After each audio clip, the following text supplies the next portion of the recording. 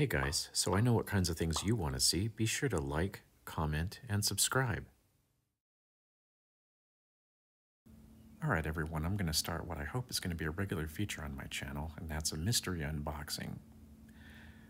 Now, if you want to, you can take a look down below in the description, and I've actually put in what I am going to be unboxing, so you don't have to wait if you don't want to. But either way, today I'm going to be unboxing a mystery Erie Railroad steam engine, and I hope you like it. Now, basically, I run whatever I like. My father was a Pennsylvania Railroad guy, and that constituted 90% of his consists, but frankly, I'm just an overgrown raccoon, and I like running what I like to look at. So I sure like the look at this steam engine, and it really caught my attention. But what was I going to run?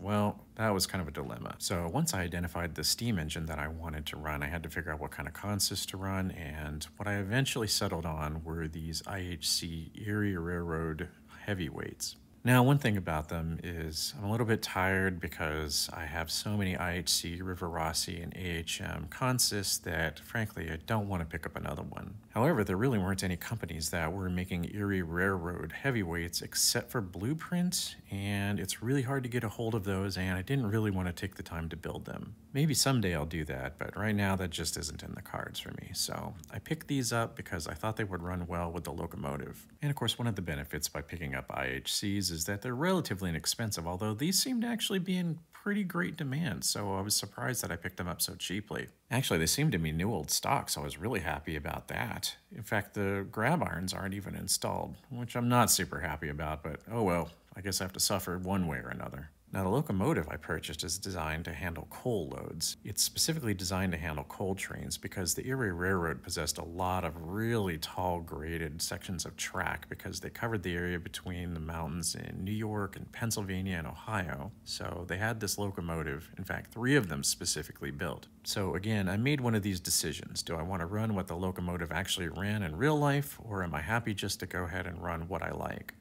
Once again, the raccoon isn't very discriminating. I don't quite eat out of trash cans, but if I knew there was cool stuff in there that was relatively sanitary, I might do that. But either way, let's go ahead and take a look at this locomotive.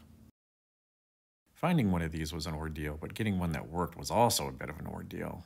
This is actually the second one I received. The first one I purchased was actually defective. It actually ground its gears within about 3 minutes of running on the track, and it never came back. The front set locked up, and then the back set locked up, and that was all there was to it. And I sent it back to the person I purchased it from, who sent me this one. This one actually appeared to be either new or almost new. In fact, I think it was new for what it's worth. Now, the gentleman who sold this to me, in fact, got the one I sent him back, and he thought I had broken it because he thought that the gangway between the cab and the tender had been broken by me.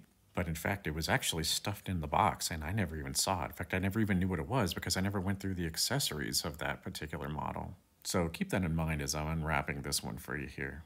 Now, I'm not sure when they actually came out with this model, but I sure know they're not making any more since Matt's Train House is going to shut down. I'm not sure if the new owners are going to take it up, but here it is. Here is the Erie Triplex, the Shea version 5015. I think it's also called Russian Iron, and I really liked it. And there it goes. The gangplank is actually broken off of this one too. So it's really bizarre that it would happen on 2 different models, but it seems to be a really weakly made piece. I'm going to have to repair it and put in some sort of sleeve myself. But no matter what, look at how cool this thing is. 3 driving sets, 2 882. I can't believe it. It's just an incredible piece of machinery and just a really cool looking model. There's no doubt about that. I mean, I kind of fell in love with this the first time I saw it. Heck, for the longest time, I didn't even know there was a steam engine like this. So the fact that they made an HO scale model of it was just really awesome. And I'm just happy to own one. And, you know, stay tuned. I'll go into a more detailed review of this sometime really soon in the near future.